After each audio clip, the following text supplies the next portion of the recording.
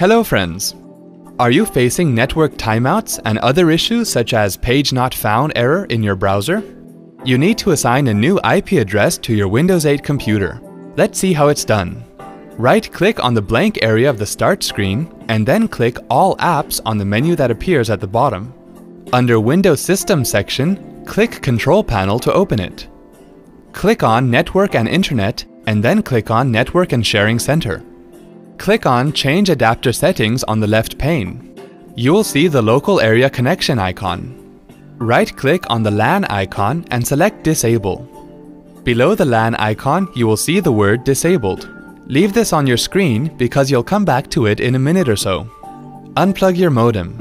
After 10 to 20 seconds, plug your modem back in and give the modem at least a minute to reset fully.